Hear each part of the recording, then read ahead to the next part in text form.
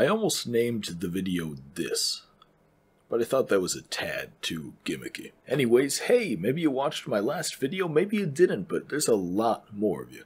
Like more than twice as many as before, which is sick.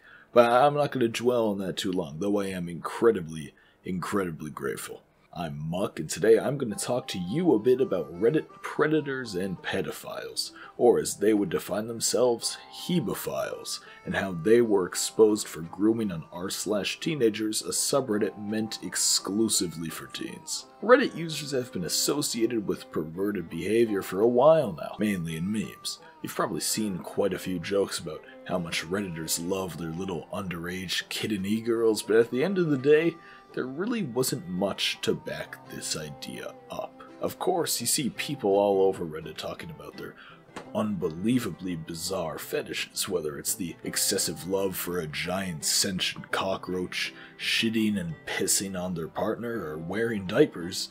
Reddit has no shortage of these kind of things. And it makes sense why this is the case. No one on Reddit has their real full name as their username, and no one follows their friends from real life on Reddit. Anything you say on there is entirely separate from your good, pure name. There's zero evidence to connect that guy who just commented that he loves being shat on during intercourse to you, so people say whatever they want, really letting all their strangest thoughts and fantasies out. This, along with a few other reasons we could talk about a different time, is the main reason why Reddit's been associated with pedophiles for so long. But it's not really right, is it? I mean, to make the jump from poop kinks to pedophilia, that's pretty drastic and a bit unfair. They can't control their kinks. That's not a good reason to call them pedophiles. Then, something happened on r/drama that changed the whole thing. First, a tiny bit of background. r/drama is, as the title suggests, a subreddit for drama. It's meant as a semi-shitposting alternative to r/subreddit drama. The creators of r/drama started it after they felt subreddit drama was pushing an agenda too hard. r/teenagers is a very different subreddit meant only for teenagers. If you've been alive before, you might be aware of the fact that teenagers are those with ages that end with teen. r/teenagers is a subreddit by kids, for kids. For kids. For kids. Why just for kids? Why is this so important? What's the problem if a 50-year-old decides to join the discussion of the new Halo with a teenager online? Well, because teenagers are horny. But the only thing even more horny than a normal teenager is a Reddit teenager.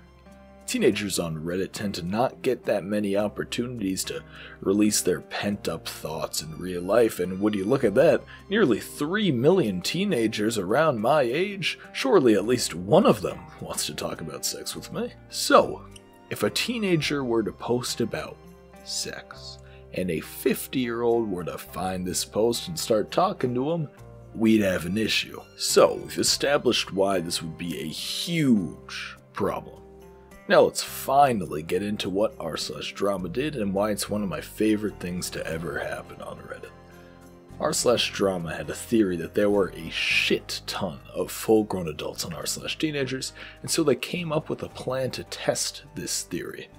What they did was they constructed a bot that would ban every account on r/drama that was a frequent user of r/teenagers.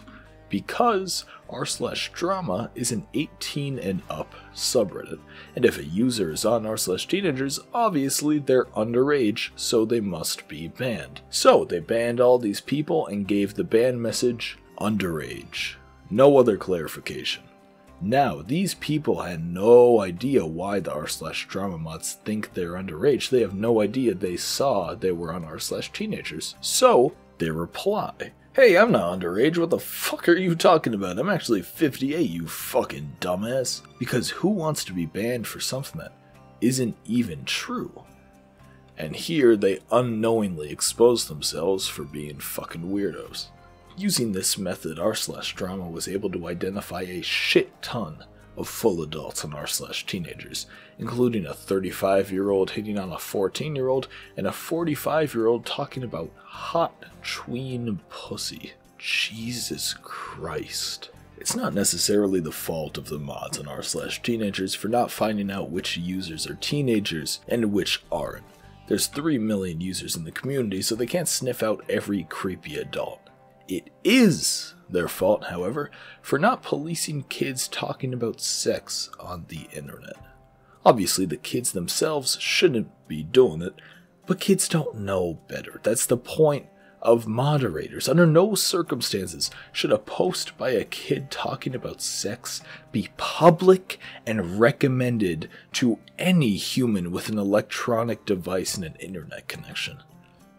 But that's the way the internet is. And honestly, there isn't a real solution to it. Obviously, the mods should take down sex-related posts on a community meant to only be used by kids, but we can't tell kids to not be horny online.